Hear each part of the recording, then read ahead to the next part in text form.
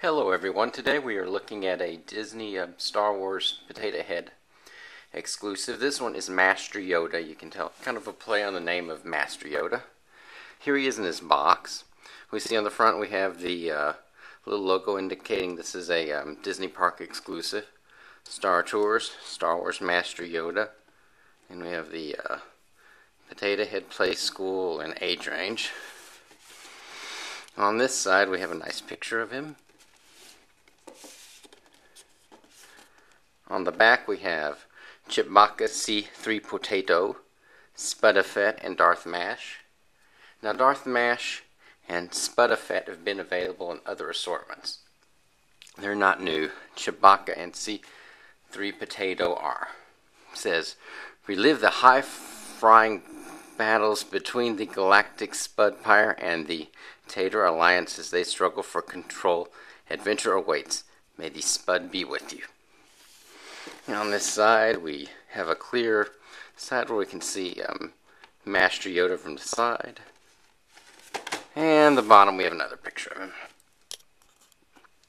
Now we will open him and look at him outside of the box. Here we have Mashter Yoda out of the box. Now one thing you may not notice since I'm doing them all individually is he's much smaller than most potatoes. I'm going to put C3 Potato up here just for a minute. So you can see they scaled him down, which is kind of cool. He's a little bit smaller, like Yoda should be. Move him outside. In this hand he has a lightsaber. I wish it lit up, but it doesn't. That's fine. And in this hand he's got his staff, so he can walk.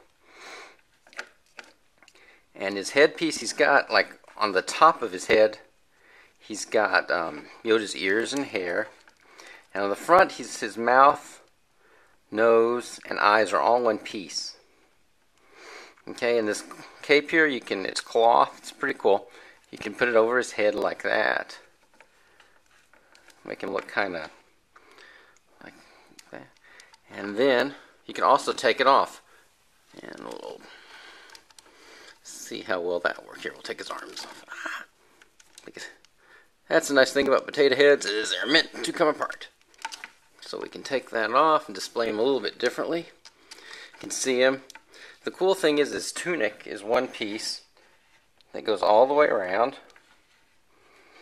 So if you want to display him like this, it's certainly an option. Plus they also, let me put his arm in there. There we go.